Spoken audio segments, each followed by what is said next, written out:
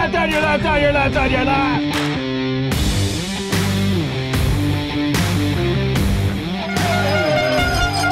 That's why you ride the Ronde. When it comes to cycling sportives, the Tour of Flanders is the granddaddy of them all. Today we're out here with 16,000 of our best friends to take in the 174K course. We're gonna ride the Koppenberg, we're gonna ride the Old Quaremont, we're gonna ride most of the great climbs, and you're coming with us. Are you ready? Let's roll.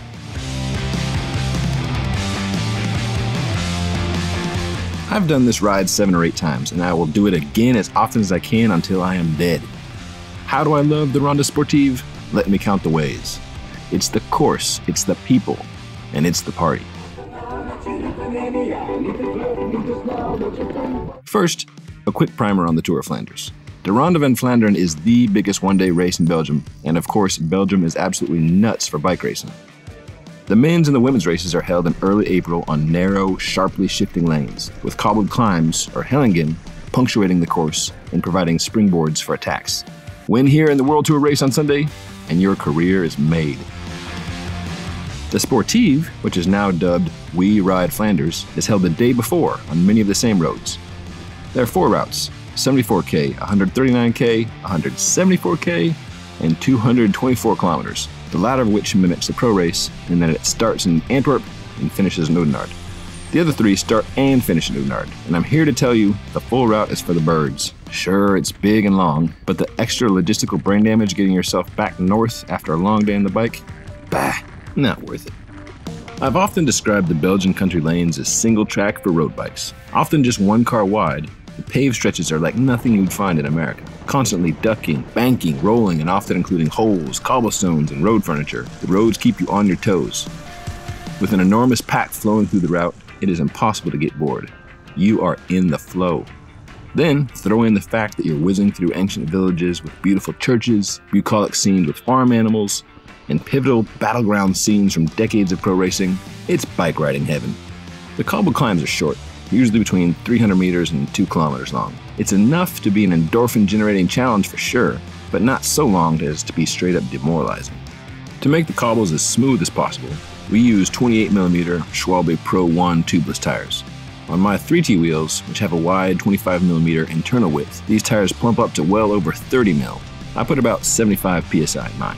One benefit of tubeless is being able to run lower pressures without worrying about pinch flatting a tube. Lower pressure, of course, means more comfort and often better grip. Now about the people at the Ronde. More than half the riders in the Sportif are from outside of Belgium. They're predominantly Brits and Dutch, but there are also many Italian, Spanish, French, and American riders. And they're almost all people who enjoy group riding, and this is one of the biggest group rides in the world. Many of you are now familiar with Zwift, where on a virtual ride, there are endless packs of riders to jump on with. That's the Flanders Sportif, but, you know, in real life. The Ronde Sportive is a huge bike nerd party. Some people will tell you that you shouldn't ride the Sportif because it's too crowded, or, as the sign at the bottom of the Koppenberg said, too crowdy. And yes, if you want to get a clear shot at the Koppenberg, or have the mirror all to yourself, then go ride them on any other day except the Sportive day or race day. But riding by yourself is not the point of the Ronde Sportive any more than having a quiet drink alone is the point of going to a hopping bar on a Saturday night. You're here for the party. Coming into Flanders, we brought a whole bag of Pro Lazuma gear, rain jackets, booties, winter hats, and more. Thankfully, the roads were dry for our big rides. The 174-kilometer course that we did takes in 24 cobbled sections and climbs. The key ones are the Muur van Gerardsbergen, which comes early, and then the Koppenberg and the Old Quaremont, followed soon after by the Paterberg. You're probably familiar with the visual of the Muur, with the little church up on top. It's about 1 kilometer long, averages 9%, and kicks up to nearly 20%. Even on Sportive Day, it's a party up there. The Koppenberg is like a Disneyland ride, at least in terms of the line. All right, moment of truth with traffic. Will it be too crowded to ride, or will we be able to clear it? What's your call? I think it's just going to be a perfect amount of crowdiness. The organizers started a new program of letting about 100 people go at a time to try to avoid the worst of the bottlenecking, where the climb pinches in width and steepens in gradient, and people usually come off their bikes. Ben, it was so close.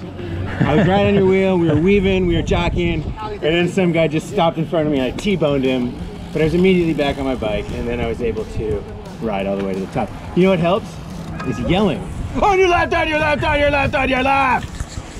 That seemed to work. The old Claremont is more than 2 kilometers long. It only averages 4%, but there's an 11% kick in there.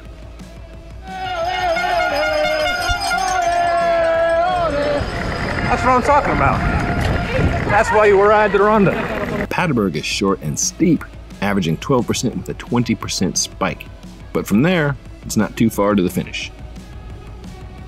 For the finish, people line it up to zoom down the wide lanes to the finish just west of Oudenaarde. Most of us are not young people. None of us are actual bike racers. And this is not an actual race. All that said, why not wind it up a bit for the final? Across the line, it's time to find your friends, find some food, and toast the day with a Belgian brew. Cheers! For more information and inspiration on this and many other Belgian sportives, visit cyclinginflanders.cc. Thanks for riding along.